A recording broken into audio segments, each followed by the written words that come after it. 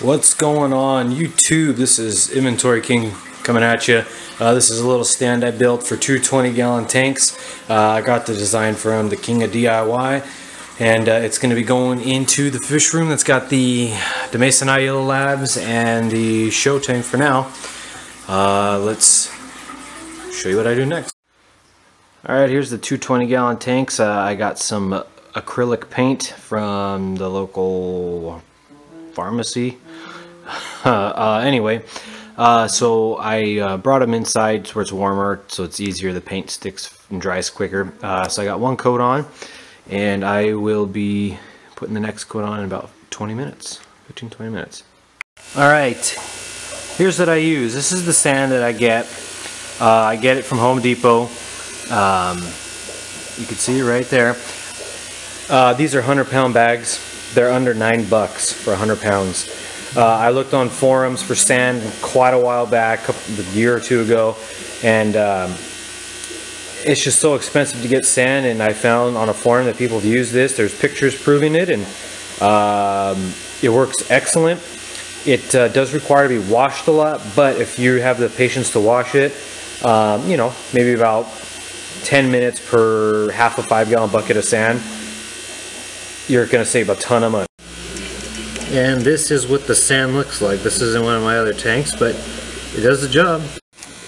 Alright, so here's the next step. Let's get the bucket outside, get the sand, and get it nice and, I don't know, maybe about halfway.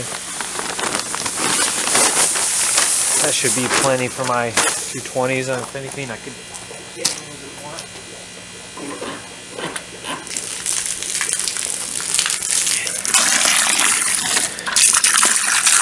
And then you just go and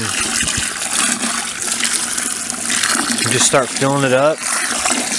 Get some good pressure in there. I mean, I'll use my hand and create more pressure, but I'm sure you could tell that this is filthy. If you don't rinse this, this is going to happen to your tank. You do not want this. You do not want this in your tank.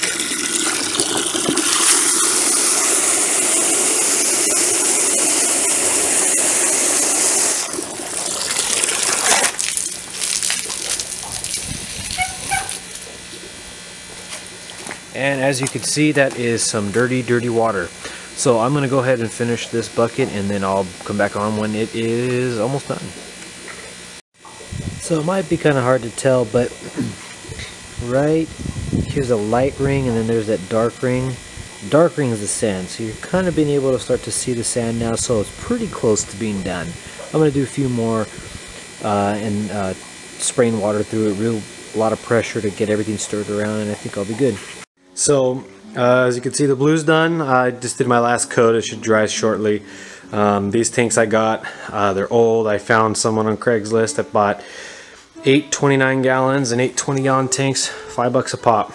Can't really go wrong. Once the water's in there, you don't see it much. The one thing I don't really care about is the brown trim.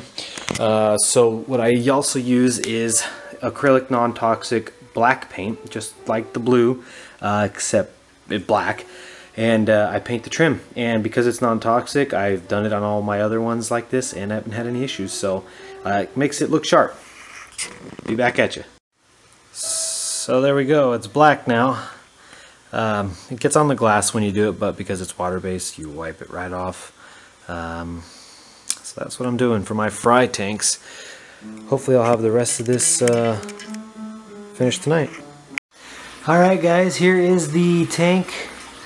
Or the tank's on the stand, painted, and I'm going to get the sand in there next.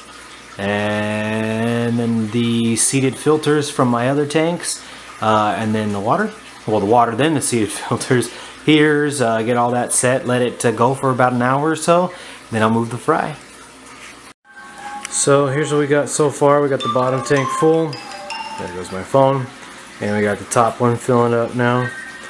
I think it's coming out pretty good. Alright, I got the 220s, pretty sure they're 20s, all up. Got the one sponge in each one and the one heater in each one. Underneath there I got the air pump, and it goes into there where I got my Demesonii and Yellow Labs. But I'm going to put in now the buffer, the cichlid salt, my Epsom salt, prime, all that stuff in there, and let it go for, I'd say, about an hour.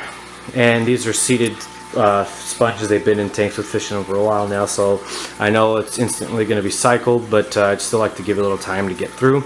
And then I'm going to move the fry into here, and then I gotta move my Hanji Islands actually over here because there's a power outage where they are currently being kept. So stay tuned. Alright, so it is done. They're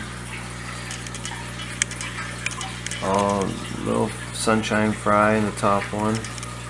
Kind of hard to see them. I mean, they are tiny. And then on the bottom one, I got Z-Rock, Super Red Empress, and Yellow Labs. Thanks for watching, everyone. Have a great day, and please subscribe.